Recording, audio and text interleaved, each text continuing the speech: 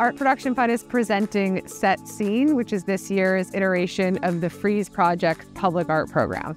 The theme this year is focused on perspective and perceptions of reality. It's inspired by the history of the Santa Monica airport and the role that the set designers of Los Angeles played in camouflaging the Donald Douglas aircraft factory during World War II. My name is Sharif Farrag, and I'm showing the rat race. These rat racers are built of like a base that's made of an RC car, and then there's a ceramic head that's zip tied in.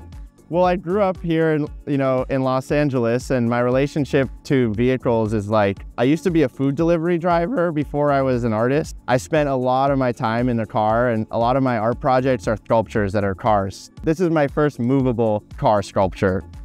Seeing like the joy that it gives people to actually like drive these, break these, it's awesome. Glass Gift is a typical sculpture that you might see on a college campus. It's in the style of sort of organic abstraction, but here it's been covered with flyers and toilet paper and coffee cups. This is one of my favorite elements of the sculpture. It's for an imagined campus band that needs a vocalist. There's a lot of trompe l'oeil happening, so the entire thing looks very ephemeral, but it's actually a single painted piece. Pippa Garner is showing Hauling Ass, which is an actual Ford pickup truck. It's a backwards truck. When it's driving down the road, you see it forward, but it actually looks like it's flipped. I'm a sculptor who mainly works within ceramics. The fruit motif is, I kind of see it as like very bodily, but then at the same time, the work is coming from still life painting, and a lot of times there's just an element of fragility, but it's like an excitement for me to create something that just looks like it can come apart. There's a lot of hidden elements within the work, so I hope people are able to just like really take their time and experience them.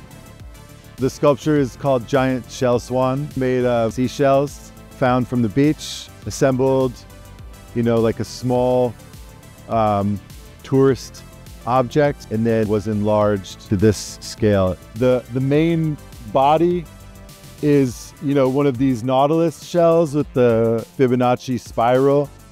Derek Fordjour created a series of 33 banners. They're taken from his series Processional, and they depict different figures with various backgrounds, and they really highlight his practice of collaging and painting. And all of the projects are free and open to the public. You don't need a pass to see them. So it's a really special opportunity for people to get to see amazing art outside of the fair. I think it offers a new perspective on art and how we interact with art. And we're so grateful, obviously, for the partnership with Frieze and being able to present within this context and for such a broad and diverse audience.